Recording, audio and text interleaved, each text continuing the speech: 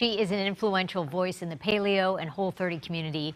She's also the founder of the popular food blog, The Defined Dish. New York Times bestselling author Alex Snodgrass is redefining comfort food in her new cookbook. She joins us with a taste of the comfortable kitchen. 105 laid-back, healthy, and wholesome recipes. Welcome. Good morning.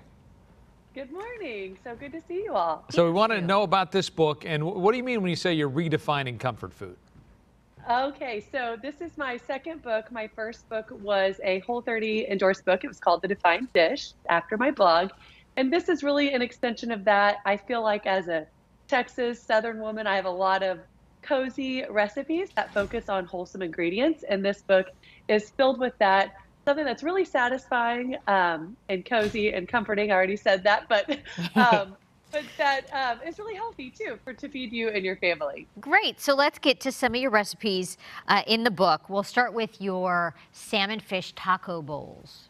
Yes. So this is one that my whole family loves. I love doing a build your own bowl night because the whole family can kind of pick and choose what they want to put in their bowl. And this bowl has a delicious taco seasoned and seared salmon with a jalapeno cilantro dressing on top.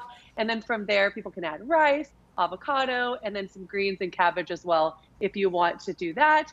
And again, my family loves this one because we can all build it to the way that we want our bowls built. So that's a big family favorite here. So that's one of them. What about the paleo lemon chicken? That sounds good. Yes. Okay, another fan favorite. This is a really great take on takeout. It's definitely inspired by orange chicken, but I use lemon instead here. It gives it a really bright, delicious flavor, and it's so savory. It is grain-free and paleo-friendly. It could also be Whole30 compliant as well if you want to omit the rice and maybe just add a vegetable in there. So this is a really good one, all done in one skillet that we love as well. Yeah, another one skillet dish you have is your one-pot Cajun chicken pasta, which sounds so yummy. Yes. Okay, so I just finished making this one here, and I love a one-pot meal. I don't think anyone doesn't love a one-pot meal. And this is inspired. Growing up, I always ate at Chili's Bar and Grill up here in Texas, and I always got their Cajun chicken pasta. It was so filling, so creamy, and so delicious. And so I've kind of redefined it in my kitchen, doing a one-pot meal, focusing on more wholesome ingredients. And the end result is phenomenal. It's got a little bit of a kick to it. You can omit the cayenne if you're feeding some younger palates, but this is definitely one of the fan favorites in the book for sure. And finally, you have birthday cake blondies. Yes. Okay. This is a take on a blondie filled with all the ingredients that you want in a birthday cake. So it's got some dairy-free white chocolate chips. This is a grain-free and gluten-free dessert.